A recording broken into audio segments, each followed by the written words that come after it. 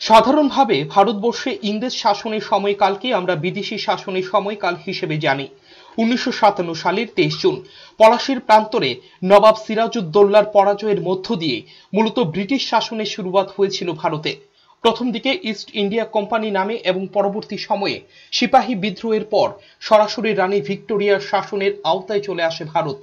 কিন্তু ব্রিটিশ শাসনের পূর্বে মোগল, তুগলক, সৈয়দ, লোদি, দাস, খলজি, গজনি প্রভৃতি বংশের শাসকরা ভারতে তাদের সাম্রাজ্য স্থাপন করেছেন, এদেশে বসবাস করেছেন। মূলত 1200 সালের সময় থেকেই মুসলিম শাসকরা এদেশে শাসন শুরু করে, কিন্তু কোনোভাবেই তাদের বিদেশি শাসক বলে ভাবা হতো না, যেহেতু তারা এদেশের জনসংখ্যার সঙ্গে একটা সময় মিশে গিয়েছিলেন। ইংরেজ রাজত্বকেই বিদেশি শাসক হিসেবে এদেশের আম জনতা এবং ইতিহাসবিদরা স্বীকার করে আসছেন। কিন্তু এদেশে অন্য একটি কট্টরপন্থী মতবাদও রয়েছে, যারা সবসময় মনে করে মুসলিমরা এদেশে বহিরাগত, একমাত্র হিন্দুরাই এদেশের আদি বাসিন্দা। এই মতের অন্যতম পৃষ্ঠপোষক আরএসএস, যে মতের বা পথের অবলম্বী বর্তমান বিজেপি সরকার এবং তাদের নেতা মন্ত্রীরা। ফলে তারা এদেশকে 800 বছর পরাধীন ভেবে আসছেন।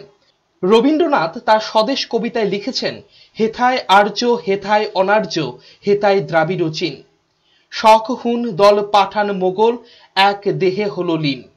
যার অর্থ, যারা বাইরে থেকে এদেশে একসময় শাসন করতে এসেছিলেন তারা এদেশের অন্তরাত্মার সঙ্গে একাত্ম হয়ে গিয়েছেন, তাদের এদেশ বিদেশি হিসেবে ভাবে না। কিন্তু ত্রিপুরার মুখ্যমন্ত্রী রবীন্দ্রনাথের এই পথের পথিক নন। তার মতে বিদেশিরা এদেশে 800 বছর শাসন করেছে এবং তাদের জন্যই এদেশের মহিলা সমাজ পিছিয়েছে।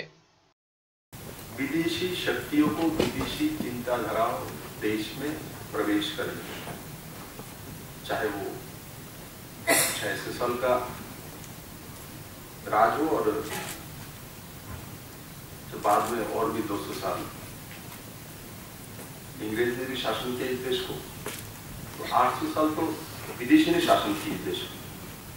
और सुषमा स्वराज जी ठीक बोल रहा है, जो टेक्नोलॉजी मोबाइल हो इसका प्लस माइनस दोनों ही है, आप कैसे उनको लेते हैं उसको ऊपर निर्भर करता है और उसके लिए जागरूकता। मॉडर्नाइजेशन मतलब ये नहीं है जो नारी का सम्मान ना कर देना है और उनको पीछे ढकेल देना है और उसमें वो प्रयोग करना है। এদিন লিঙ্গ সচেতনতার এই অনুষ্ঠানে জাতীয় মহিলা কমিশনের সদস্যা সুষমা সাহু উপস্থিত ছিলেন। ব্যুরো রিপোর্ট, চ্যানেল দিন রাত।